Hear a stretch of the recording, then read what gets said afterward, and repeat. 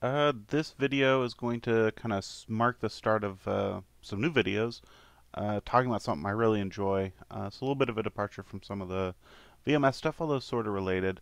Talking about kind of classic Unix or X Windows window managers, desktop environments, toolkits, all that good stuff. And that may explain why you're sitting here looking at a nested X session with nothing on it on the screen right now.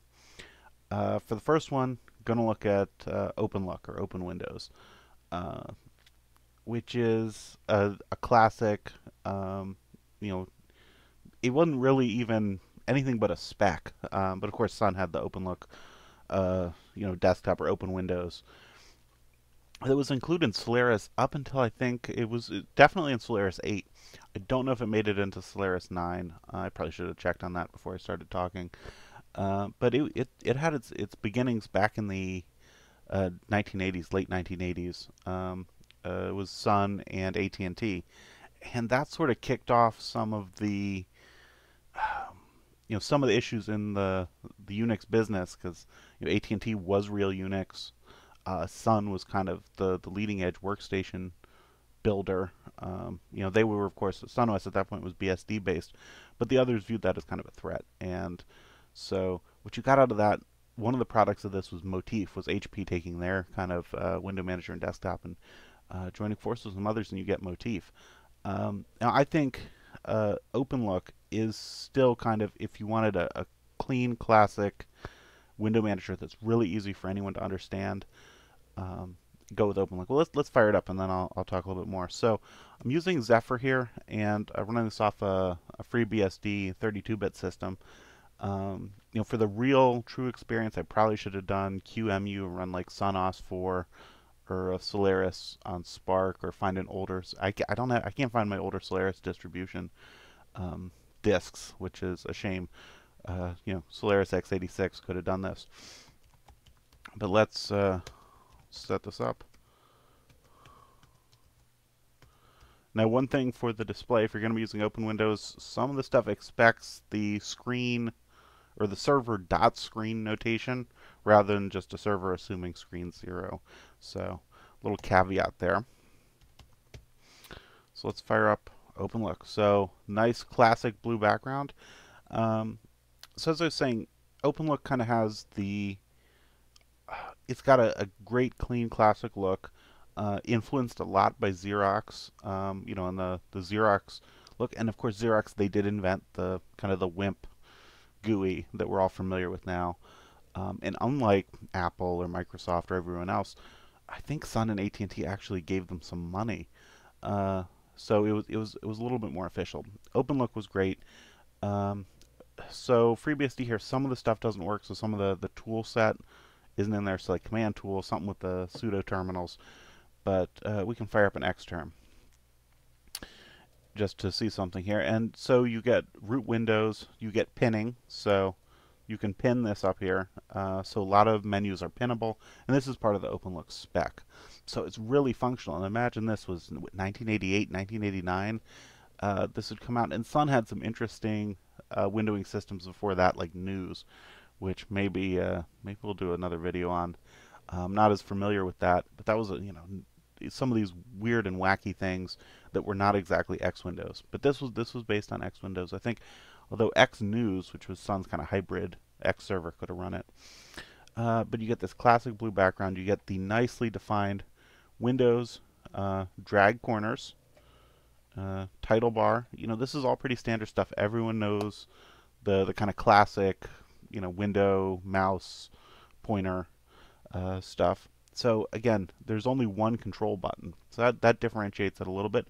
In that way, it's a little bit more like something like a TWM, which is my personal favorite window manager. I've used it for years and years and years. You might say, why am I not using it here? I'm on a laptop at home with just a touchpad, and TWM doesn't really lend itself to a touchpad, so I can use XFCE. On this laptop, my other laptop with a different touchpad, Motif works a little bit better.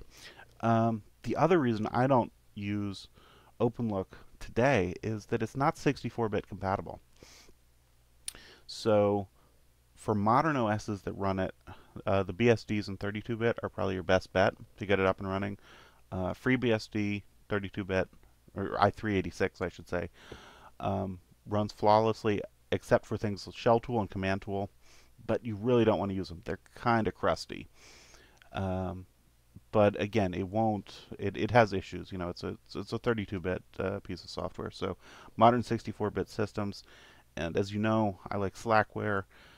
And while you can do multi-lib on Slackware, ooh, I don't. So I like a pure 64-bit system. So back to the OpenLook. There's one control button on the title bar, and just like TWM, default action is to iconify. And you get an icon box down here by default. But then you give it, and that's with the left click. You give it a right click, you get your window operations. So things like move, you would do that anyway from the title bar. Close is what they mean iconify by. So again, nothing cosmic here.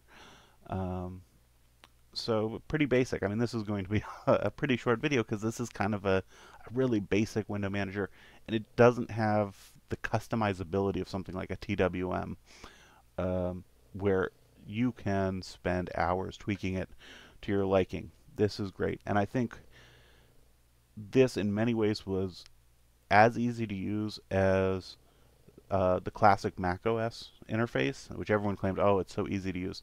This was as easy to use. So this comes with some stuff. There's props, which gives some workspace property, and again, you see the pinning concept. So again, some of these concepts that are now becoming more, ooh, you know, you can pin things. No, you could pin things back in the 80s, right? It's nothing new.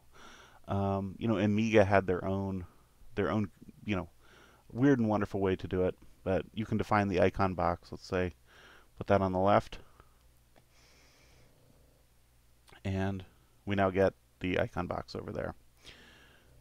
Let's see, what other things do we have? Menus. You know, again, not a whole lot of stuff here. So the other thing here is your initial mouse press. This defines one of the core behaviors that I actually really like.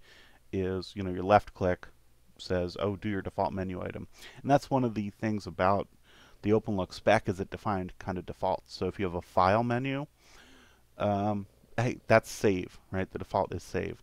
So you had some regularity in apps that were done for OpenLook. Sadly, outside of Sun-based stuff, OpenLook never really took off. It should have, but it didn't. Again, everyone else said, ooh, let's go do our own thing. Let's do Motif. And then Motif had more of a Windows 3.0, 3.1 look to it that I think in some ways looks a little worse than this. But of course, Motif became adopted and then ended up making its way into CDE and DEC Windows, and in the end, kind of became dominant. And one wonders what might have happened had there not been this kind of weird competition and infighting in the world of Unix. And again, it was separated, and we use Linux on the desktop now. Say, oh, you know, PCs. There, Unix on PC was not. I mean, yeah, you could do it. Things like Xenix or SCO, but they weren't really what you wanted. You know, you needed either, you know, mini computers or high-end workstations, kind of the, you know, the $10,000 workstation. Although that price, you know, was oft quoted, the mega penny. They say it wasn't necessarily that that high. There were some lower cost workstations. Ones that was my favorite was a low cost workstation, the SGI O2. Nice little, you know, blue blob of workstation. But so you get your properties here, and you see if clicking with the left gets you back to default. Not a whole lot to change, not a whole lot to customize here. Obviously, you can customize your menus a little bit, add items here. Not a whole lot.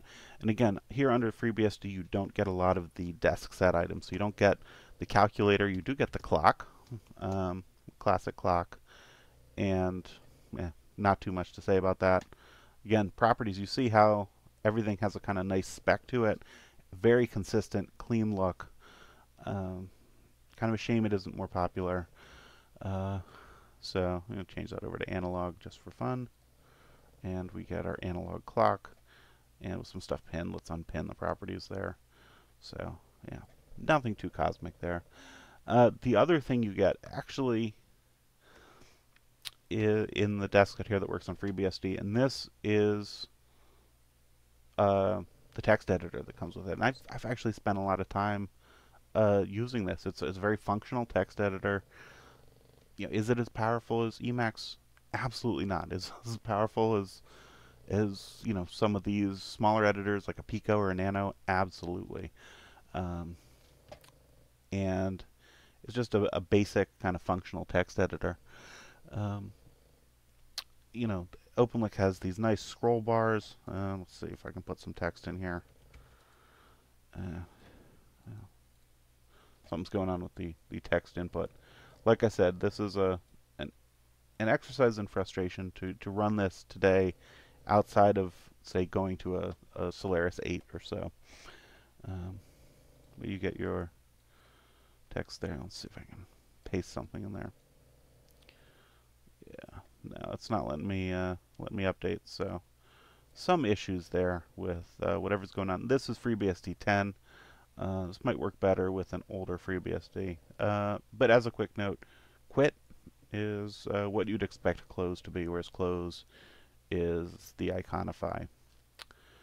So, we want to discard our edits. This also might just be that some fonts aren't installed correctly. And so that kind of wraps it up here. This is really just kind of my thoughts on this classic window manager. Probably next up in these, taking a look at the kind of the heavier hitters. TWM, my favorite, just because it's about as simple as you can get. I think it was probably the second ever window manager made, but it just suits, and it's fast and it's easy, and it's got a taskbar. It's like 1986, and they had a taskbar. Windows dock or whatever you want to call it. Icon manager is what TWM calls it. So it has some really great, powerful features. Leave a comment if you want to see anything else. I'm probably going to do, after TWM, maybe Motif. Again, I use Motif on a daily basis on my smaller laptop with a different touchpad. It works wonderfully. See here, I'm using XFCE. I used KDE for a while. Stopped using it around the transition to KDE 4. I don't know why. Maybe because XFCE was just a little bit more lightweight. But I can't really think of any other classic window managers to use. I know in the 90s, FVWM was the big deal, and I don't know. I never caught on with FVWM. I was using TWM or Motif or OpenLook at that time, whereas FVWM, and then of course GNOME. Maybe Ancient GNOME. Another video I might do, and let me know if put a comment if you want to see this, or whatnot. Is looking at classic Linux on emulated Spark and QEMU, which I remember I got playing around with Linux on my Spark Station IPC way back in the 90s. That was Red Hat, actually. Probably the last time I used Red Hat for anything beyond cursing at it. So. Well, hopefully you enjoyed this quick view of this and OpenLook and OpenWindows, and maybe I'll do another one on this if I fire up a Solaris emulator or SunOS, in emulation at some point later using QEMU or TME. Well, that's it for now. Thanks.